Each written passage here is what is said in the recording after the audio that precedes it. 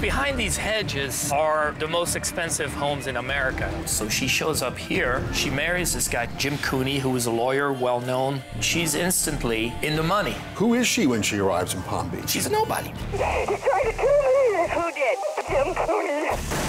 She shot him 3 times in front of their 2 children with a .357 Magnum. She claims it was self-defense. Kevin's testimony exonerated his mother.